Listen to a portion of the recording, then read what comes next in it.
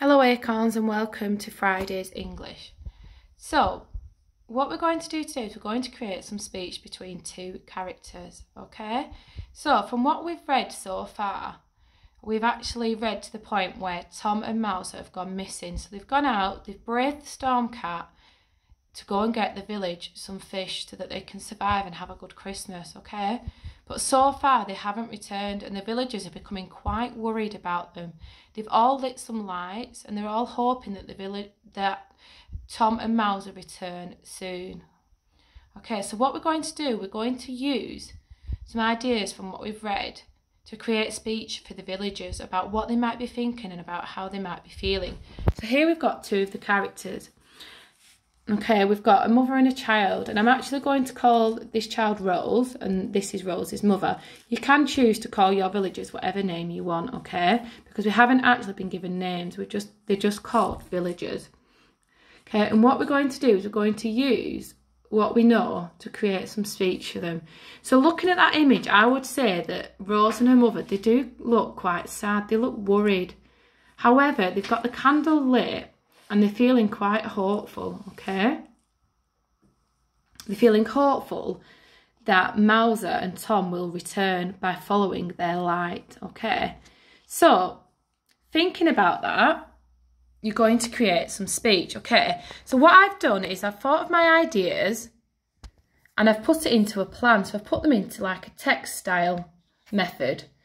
So in here, I've put exactly what the characters are going to say. I've not punctuated them yet, because I've not got to that point. I've just planned out what my characters might say, and I might write it out and I might choose to change it. This is just my plan, okay? So I'm going to start off with Rose talking first. So here is Rose on this side, okay? So I hope Tom and Mouse will return soon. That is what Rose is going to say. Exactly what she says is inside of the speech bubble, okay? Then her mum is going to reply, "Me too, it must be scary out there in the wild, see?" And then Rose is going to reply saying, "Let's keep our lanterns lit to help guide them home." That is what I want my characters to say, and I can continue and create more of a conversation, okay? So what I'm going to use now is the plan to punctuate my speech correctly. So if you remember, we use inverted commas for speech.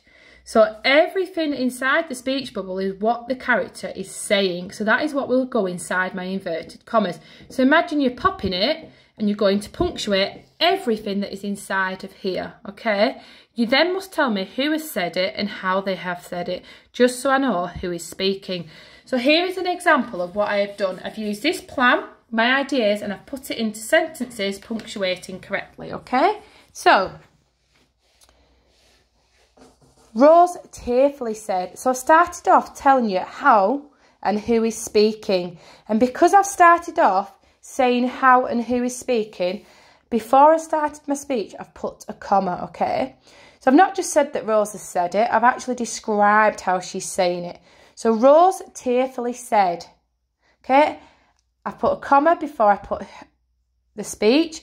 So then I've put the speech. I hope Tom and Mouser return soon.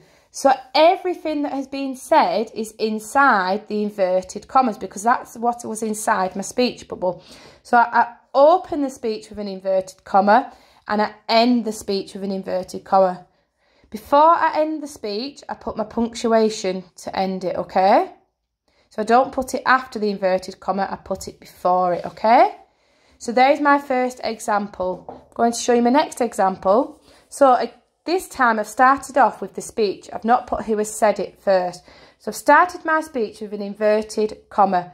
Capital letter at the beginning of all your speech.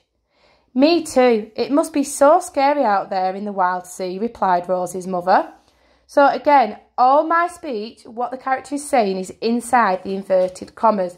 Before I've ended the speech, I've punctuated, okay? So I've put a comma there before I've ended it.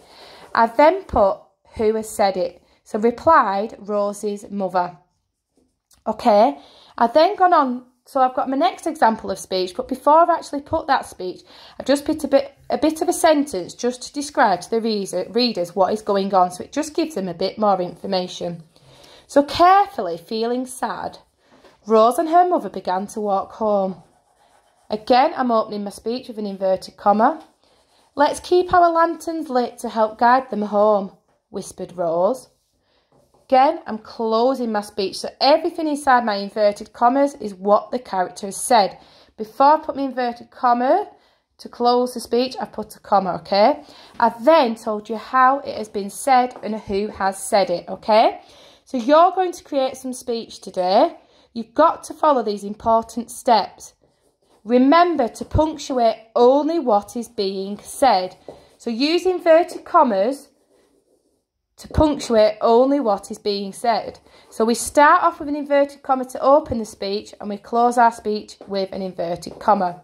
We put who and how they have said it, and then we do a new line for a new speaker, okay?